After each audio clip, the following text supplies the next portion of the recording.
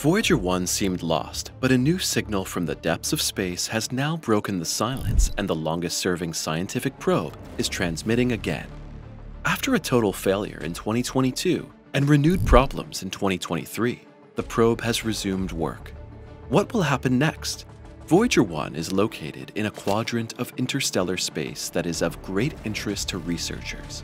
Every day, the probe transmits more exciting data about the landscape of the seemingly infinite space between the stars. The interstellar medium is still one of the greatest unknowns of the universe.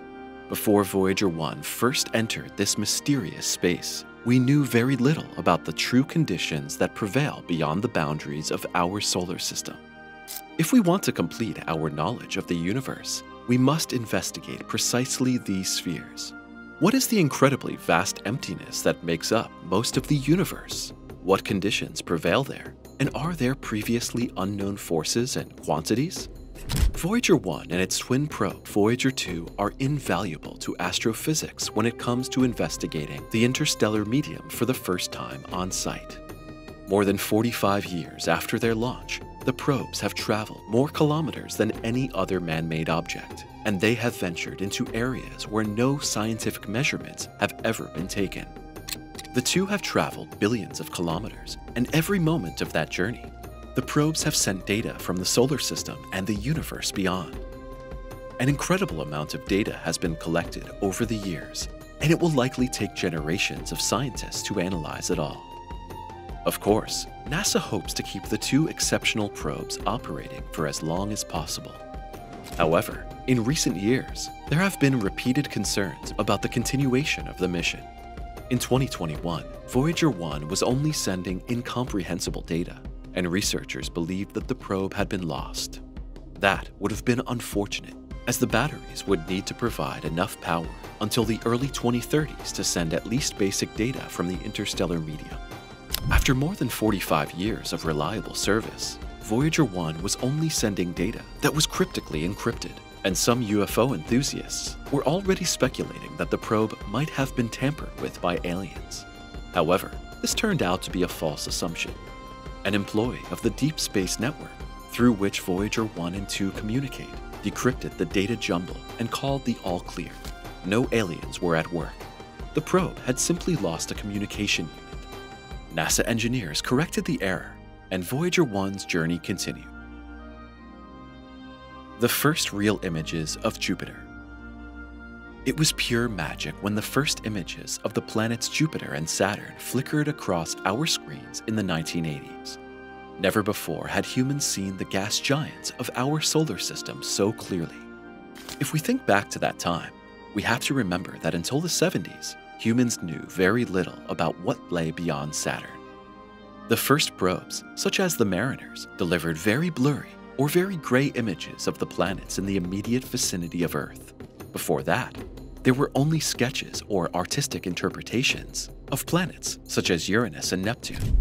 Photographic exploration of the solar system is around 70 years old, and 45 of those years can be attributed to the two Voyager probes alone.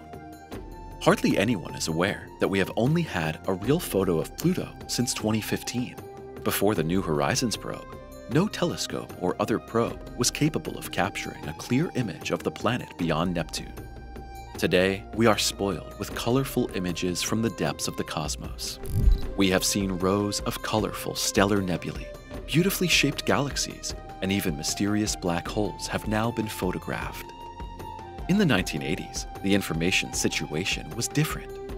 That was long before the launch of Hubble, the first space telescope that showed us the incredible diversity of the universe. Millions of television viewers were fascinated when the first images of Jupiter's cloud and storm bands were seen.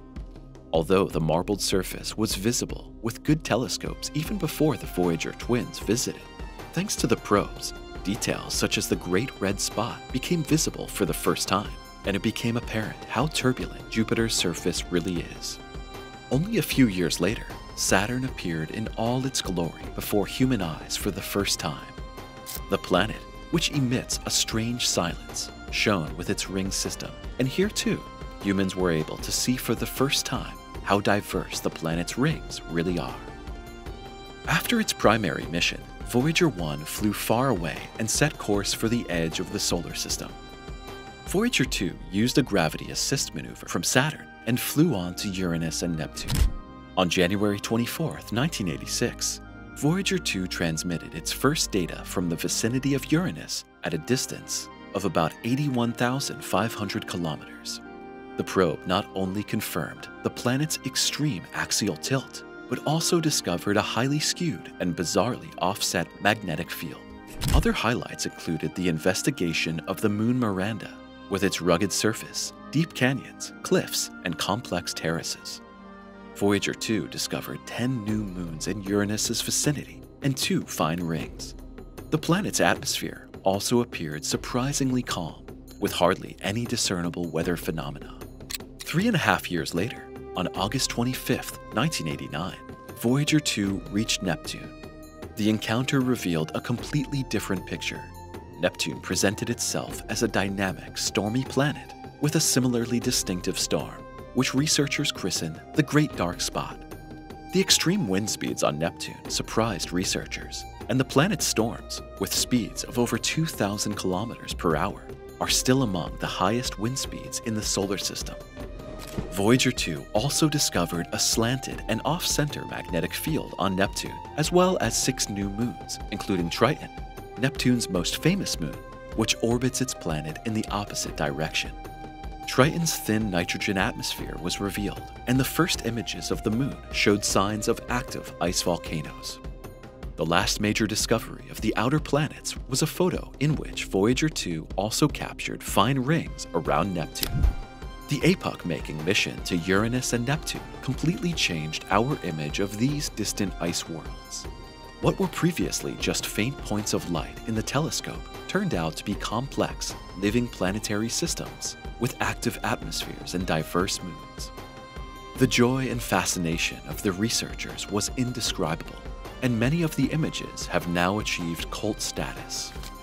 After completing its primary mission, Voyager 2 also set course for interstellar space. The open space, the adventure continues. It must have been a spine-tingling moment when the data from Voyager 1 increasingly suggested that the probe was on the threshold of the solar system.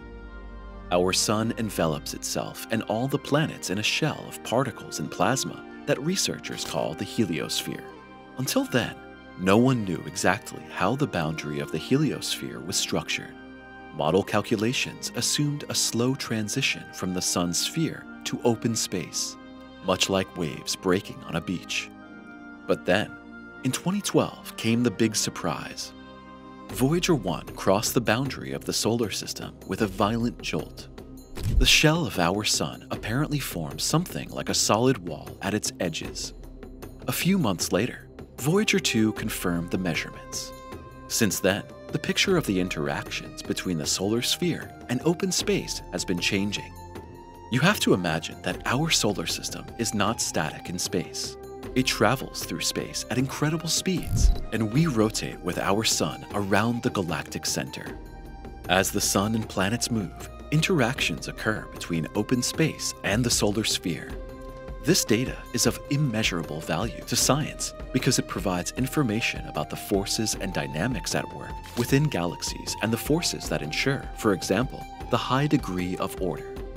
Data like this allows researchers to draw further conclusions about the forces that shape the universe and how structures work across the vast distances between star systems and entire galaxies. One of the most unexpected findings of the Voyager 1 mission after entering interstellar space was the measurement of particle density. Scientists had long suspected that the environment outside the sphere of influence of our sun was virtually empty, with an extremely low concentration of charged particles. But the data from Voyager 1 proved the experts wrong. Instead of a near vacuum, the measuring instruments recorded a particle density of about 0.1 particles per cubic centimeter, more than twice as high as expected. Particularly astonishing were the fluctuations in particle density. Over several months, Voyager 1 repeatedly recorded short-term increases and changes, as if the probe were gliding through finely structured, changing regions. This unexpectedly high density and the irregular measurement data raised new questions. Clearly, the interstellar medium is not uniformly distributed, but exhibits a complex microstructure with local concentrations and thinner areas. The irregularities may originate from ancient supernova explosions, previously unknown magnetic fields, or interactions with other stellar winds. Things became even more mysterious when Voyager 1 recorded plasma waves in the form of long, regular oscillations.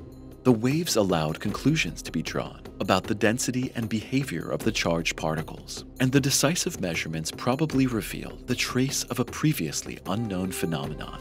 This discovery has fundamentally changed our understanding of the interstellar medium. It is not a homogeneous void, but a dynamic, structurally rich field that could even have a long-term influence on the propagation of cosmic rays, interstellar magnetic fields, and perhaps even the solar climate. Current status. What is the real situation with Voyager 1? What can we realistically expect to see in the further course of the Voyager mission? NASA repeatedly reports severe malfunctions on both probes. In 2021, there was great anxiety. Then came another shock in the fall of 2024. Once again, Voyager 1 had such severe outages that hardly anyone had any real hope that the probe would ever send usable data again. After several months, the engineers were on the verge of giving up. Then came the incredible news. Voyager 1 was transmitting again. Voyager 2 was also causing problems. Given the age of the probes, this was to be expected. But now, of all times, no one wants to lose them prematurely. Voyager 1 and 2 are currently still transmitting, albeit with severely limited functionality. Nevertheless, every single day that the probes transmit, researchers are still learning more about hidden structures and cosmic filaments. The further the probes venture into interstellar space, the more valuable and rare the measurement data becomes, but the more likely it is that they will be lost. Click subscribe now and be the first to see every new video.